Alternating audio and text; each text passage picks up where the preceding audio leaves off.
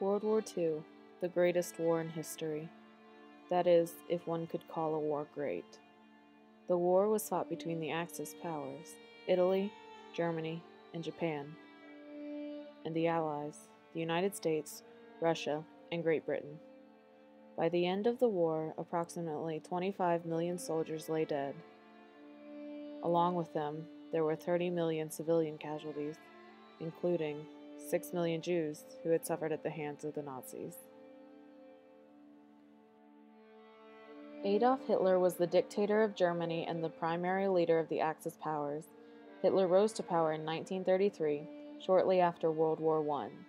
His rise to power had been a slow one. At first, he had only accumulated a couple hundred party members, but soon that number would grow until he was elected the leader of Germany.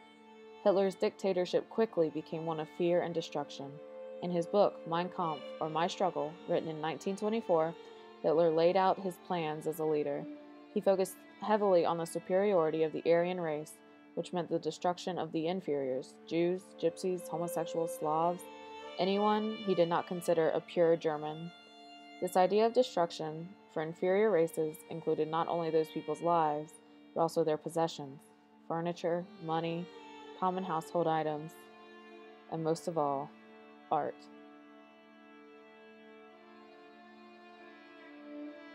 Hitler loved art, for he himself was a failed artist. Hitler had twice applied to the Academy of Fine Arts Vienna, but was rejected because his art was judged unsatisfactory.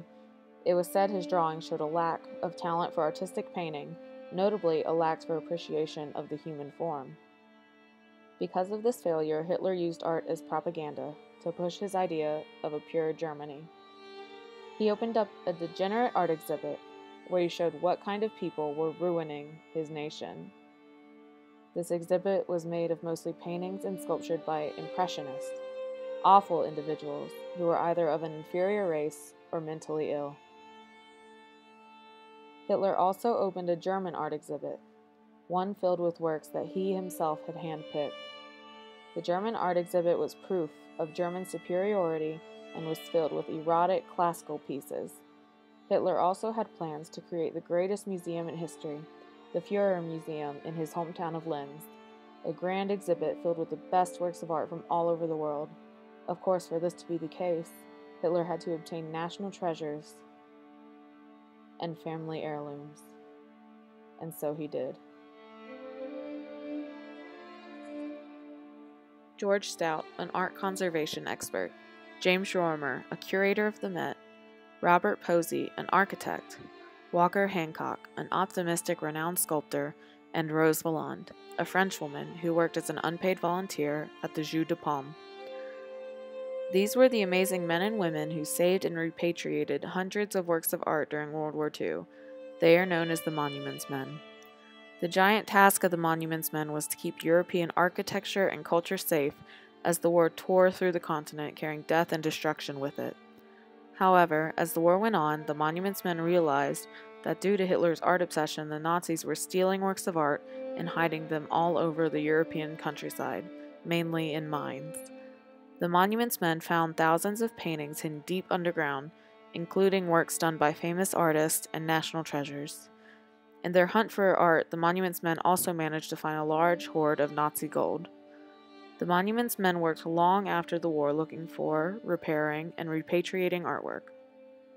They were the true heroes to save culture and art. In 1945, the Monuments seized a painting called Two Riders on a Beach by Max Liebermann from a German art dealer by the name of Hildebrand Gerlit, but it was returned to him a couple years later due to missing documentation and would remain in the Gerlit family for another 60 years. Max Liebermann was a German Jewish Impressionist artist born in 1847. Liebermann was highly influenced by French Impressionist painters. His paintings were usually very light in color, and he tended to put more focus on this rather than the actual subject. In 1901, while he was on vacation on the North Sea, Liebermann painted various scenes of horses, mules, and people on beaches. One of those was titled simply, Two Riders on a Beach. Two Riders on a Beach is oil on canvas that shows two riders in casual riding attire crossing the beach of a seaside resort. The horse in the foreground trots on the sand while the other appears unsettled. the hoofs submerged in water. The scene is captured at the moment when the rider in the front turns toward his companion, whose horse prances skittishly, avoiding the waves.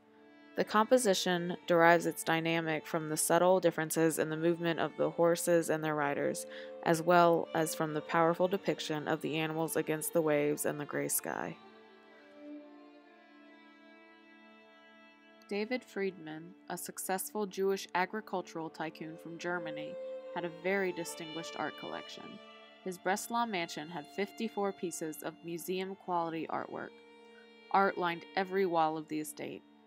It was a place of beauty and wonder for family, friends, and famous associates who visited. This beauty was short-lived, however, when in November of 1940, every piece of artwork was removed from the walls and ended up in the hands of the Nazis. This happened the night after Kristallnacht. David Toren, nephew of Friedman, remembers his favorite painting, a Max Liebermann piece, being ripped off the walls. This painting was, of course, two riders on a beach. The painting was then sold to a man named Cornelius Müller Hofstede, who in turn gave it to Dr. Hildebrand Gerlit, only 2 years after it had been stolen.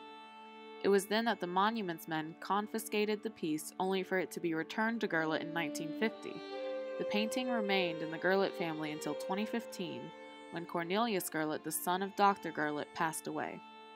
Finally, the art was returned to the Friedman family, at least what was left. The painting went to David Toren, Friedman's nephew, who had escaped through the Kindertransport. Toren was living in New York City when the painting was finally returned. Hildebrand Gerlit was a Nazi art dealer during World War II who traded degenerate art.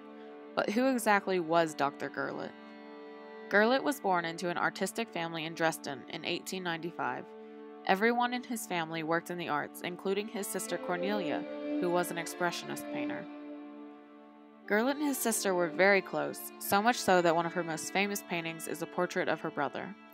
Because of this connection the two had, Gerlit became very fond of expressionist and modern art, especially after his sister committed suicide in 1919. Gerlit was the first director of the Koning Albert Museum in Zwickau in 1925, until he resigned in 1930 because of hostility from the locals due to the contemporary art he was choosing to display.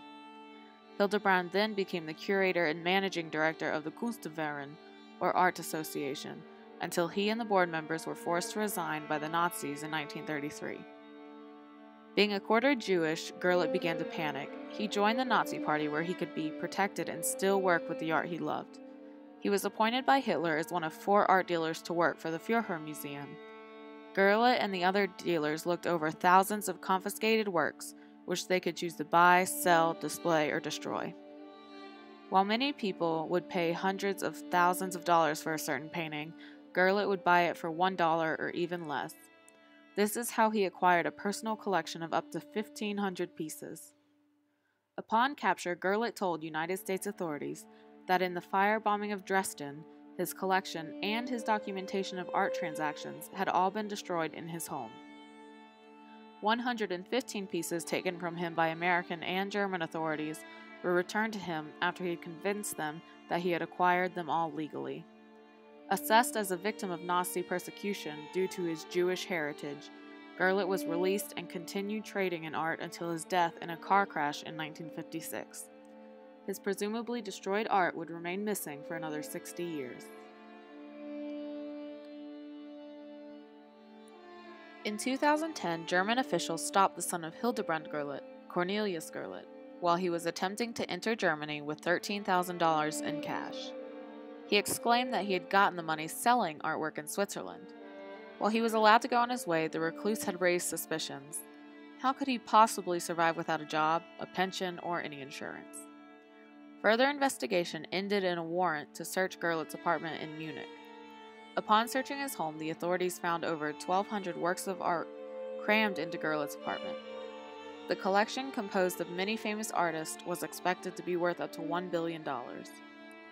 Research showed that 380 of the works had been taken for the Nazis during World War II and declared degenerate art, one of these being Max Liebermann's 2 Riders on a Beach. Gerlit died in 2014. In his will, he gives a museum in Bern, Switzerland, all of his art. The will also stipulated that the museum would be required to research the provenance of the paintings and make restitution as appropriate. Despite many claims to the various artworks, only 2 pieces have been restituted from the Gurlitt Art Trove: Woman with a Fan by Henri Matisse and 2 Riders on a Beach by Max Liebermann. The German government was very hesitant about dealing with the art and moved the process as slowly as possible. Because of this, David Toren, nephew of the original owner of 2 Riders, David Friedman, decided to sue the German government for a chance at justice. David Toren said he had decided to build a lawsuit because 2 Riders belonged to his family, and the unconscionable delay tactics of the German government should not be tolerated. Toren and his lawyers built a strong case against the German government. Their main argument was that the German government had kept the discoveries of the artwork hidden for 2 years and intended to keep custody of the art that had been stolen by the Nazis. Toren presented irrefutable evidence that the art had been stolen and demanded Germany return it immediately. Germany refused. The irrefutable evidence Toren showed the court were multiple letters in German, one of them signed, "With kind regards and Hail Hitler." This letter was written to Dr. Gurlitt, exclaiming that the writer had acquired 2 paintings, including 2 Riders at Sea, and was willing to sell them to Gurlitt. This proof that the Max Liebermann painting, along with others in David Friedman's collection, had been obtained illegally helped David Toren win his case and ensure justice. David Toren may have won a huge victory against hatred and discrimination, but he can no longer see that painting he fell in love with all those years ago. Toren is now 90 years old and blind. He says winning the lawsuit was all about principle. Toren has decided to sell his Max Liebermann at Sotheby's auction house in London. For himself, he has had a 3D replication made of 2 Riders, so he can feel the bright colors and strokes of the brush. At Sotheby's, 2 Riders on a Beach recently sold for almost £2 million to a private art collector. And now, this beautiful piece of artwork has finally been put to rest after a long 76-year journey. The story of 2 Riders on a Beach is one of sorrow and intrigue. This lovely painting proves that art can matter for many reasons. Max Liebermann may not be the most well-known artist, and 2 Riders is no Mona Lisa or Ghent altarpiece, but to David Toren it is much more important. The painting symbolizes his family, whom he lost to the Holocaust, which is why it was important for him to get justice. 2 Riders on a Beach represents justice served for those who lost everything to Hitler and the Nazis. 2 Riders, though no longer with Toren, is where it finally belongs. No longer will it be in the hands of men who benefited from the death of 6 million Jews. The story of 2 Riders is a message of equality, unity, and the fact that no matter what may happen, justice will always prevail.